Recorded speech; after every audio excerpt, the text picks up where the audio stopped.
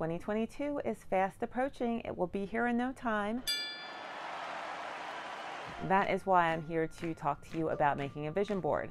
I am about to make my vision board, and I thought it would be a good idea to share because I know there's a lot of people out there like, what the heck is a vision board? Well, a vision board is basically a collage. I'm sure that many of you have made a collage when you were kids in school, a collage of pictures of your friends, the wedding dresses that you wanted for your wedding day.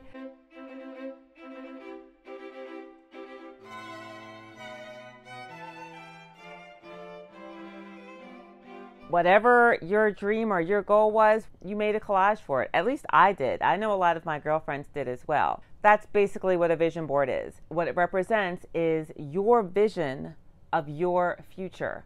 So whatever dreams, goals that you want to accomplish next year, 3 years from now, 5 years from now, 10 years from now, you're going to create a vision of that and place it on your board. Now, where do you put this board? You can use a poster board, you can use a piece of paper, you can put it on a template in your computer. I'm a paper person. I prefer to write things down. And they actually say, I mean, there's a lot of evidence that points to the fact that you remember things a lot easier when you write them down. I want to be able to wake up in the morning and see what I've created for my vision, for my future.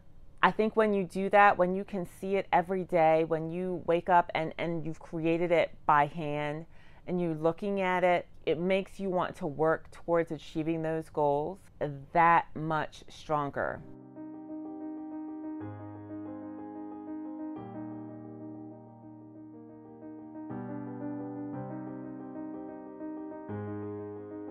Creating daily habits of visualization, looking at your vision board. Whatever it is that you put on your vision board that you want to accomplish, you're more likely to accomplish it if you can see it written down. I think that's probably why a lot of people give up on the resolutions that they set at the beginning of the year because they've forgotten about it. They've moved on to other things.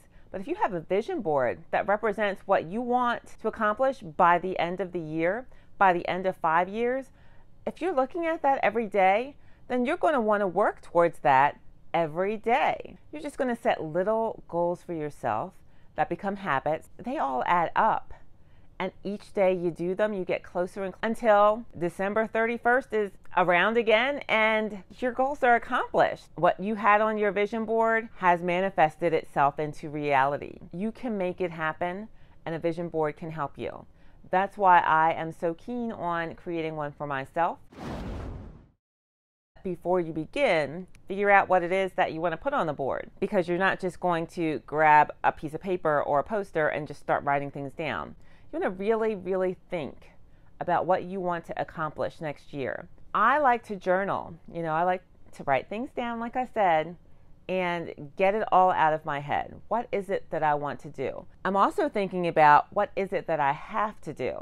Once you've journaled all of your thoughts and what you want to accomplish, you're going to write them down. I'd say choose between 3 and 5 of them. You're going to want to figure out how you want to display that goal on your vision board. Think about the different things that you can include, pictures, quotes, you name it. You're going to gather all of the items that you've thought of and that you need to create your board.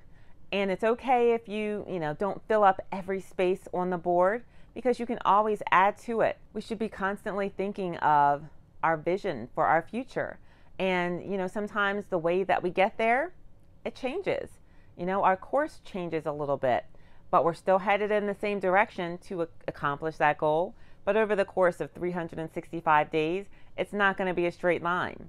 And if there's something that gets you there a little bit faster, then maybe you might want to add that activity onto the board. There are lots of different things that you can use to create your vision board, as I've mentioned. I'm going to use this poster board. You can use pens, pencils, color pencils, crayons, pictures, magazines, newspapers, greeting cards, tissue paper, craft items, tape, glue, whatever you want to use, whatever will give it that personal touch, add it to your board.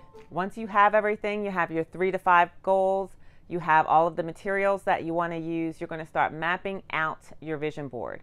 So you're going to put everything on the board where you want it to be. So basically you're lining everything up, but you're not gluing or taping anything just yet. Once you're happy with the placement of your items, then you can start gluing them on.